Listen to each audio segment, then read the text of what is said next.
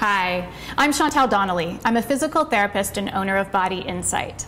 A lot of keyboards nowadays have this feature where you can prop up the back end of the keyboard.